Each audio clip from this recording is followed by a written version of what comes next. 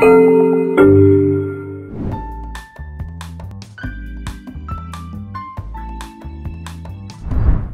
I'm Rory, and in this video we're going to take a quick look at how to use the ComREC module in Studio by Commend using the web client. Of course, a great benefit of using the web client is that it means that you do not need to install any software on the PC.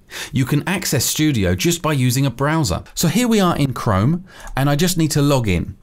So I'm going to use my username and password, and my current control desk is F351. I'll now click on the Recordings tab, and this will show me all the recordings that are on the system. If I want to show more, I can choose from the options down here. We can give ourselves a little bit more room by pressing on this button here. And here we can now see our list of recordings. If we would like to filter on these, it's really easy. We simply start typing here. So let's say we want to find all the recordings for the name Help Point. We just start typing help.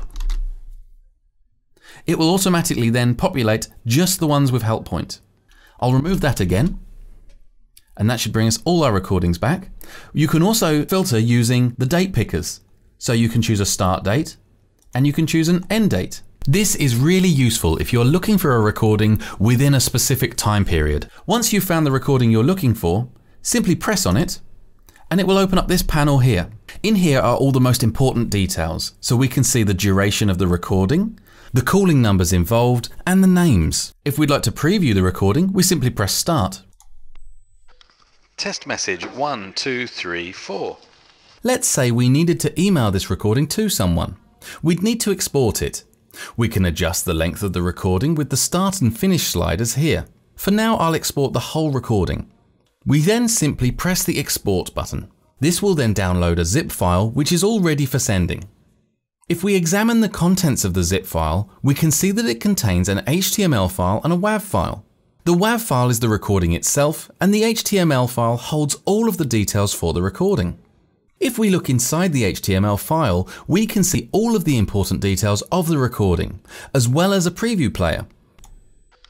Test message 1, 2, 3, 4.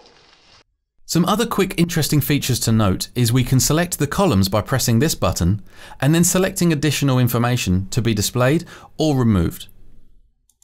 When we're done, we just simply press this button to log out.